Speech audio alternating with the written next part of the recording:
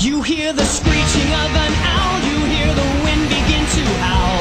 You know there's zombies on the prowl, and it's terror time again. They've got you running through the night. It's terror time again, and you just might die of fright. It's a terrifying time. Hello everyone, today on this episode of the Beginner's Guide, we continue touring the map, and we head over to the sleepy little town of Riverside, an unassuming area that holds plenty of potential for those in the know for all the nice loot spots, and that's about to be you. Before we dive in, I'd like to ask you to support the content with a like, comment about the video or the game, tell me your Zomboid war stories, and subscribe for more guides, mod reviews, and more. Now let's begin today's video.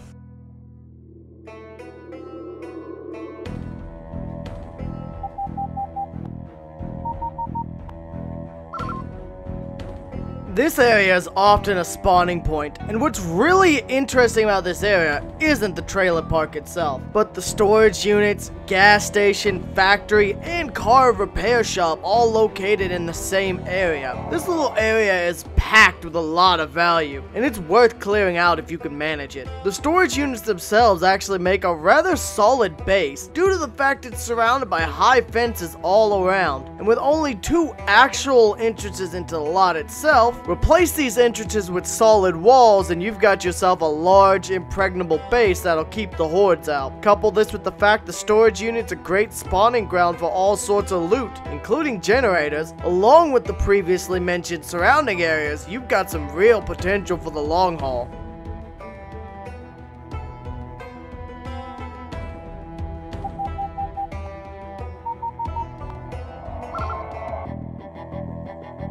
A cozy little club, a place for those posh, hoity-toity rich assholes who just sit around playing golf all day. Well, this is the apocalypse, and all those assholes are now munched on. So it's a good opportunity for us to move in and live up the good life while we can, eh? Loaded with food, liquor, many ponds and lakes to fish from, and a few nice surrounding homes, this luxurious area tucked away to the south of town is a nice little place to base up, away from the hordes. It's also located fairly close to the first area I mentioned, making it a short drive or hike away, and granting access to that boon as well. The best thing this place has going for it though is definitely its remote nature. It being a fair distance from the main town means less zombies just shambling into your area.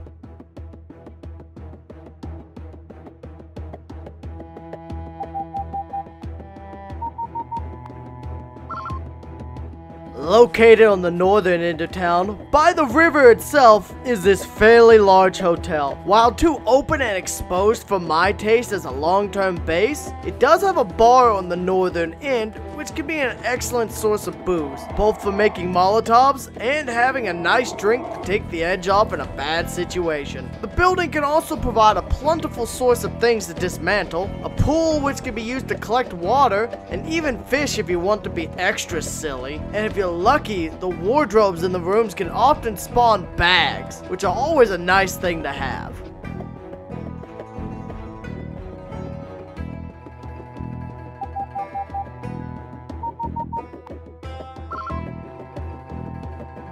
This is where the majority of business is located in Riverside. If you're looking for hardware, supplies, books, drugs, food, or clothing, this is where you'll find it. But be wary, as this being the main street of the town, it'll be crawling with opposition. If you're able to clear this place out, however, you'll be able to really stock up and take as much as you need to get a head start on your main base or restock said main base. Personally, my highest priority is usually the hardware store. There's also plenty of parking lots located around that you can get a car from.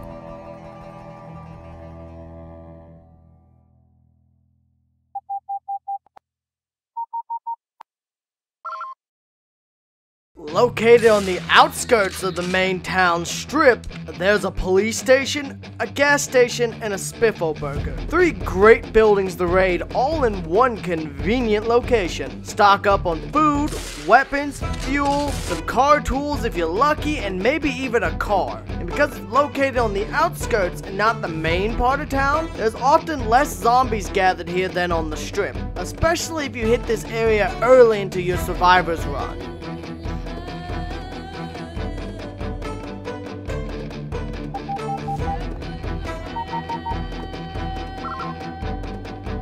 Now this area is very interesting to me. You're surrounded by tall fences and large, prestigious, spacious houses. There's a lot to loot here, and if you play your cards right, you could turn it into a veritable fortress. And with as many different areas in this community, there's a wide variety of ways you could do it. Maybe wall off the 5 road entrances into the community itself and take over the entire complex. Or maybe wall up the 3 smaller entrances on the community park and build a home within the middle of the complex itself. There's a lot of possibilities for this little slice of heaven if you're able to put the work into it and keep a calm head in the chaos. Maybe bring a few friends for backup as well. But yeah, I like this location personally a lot.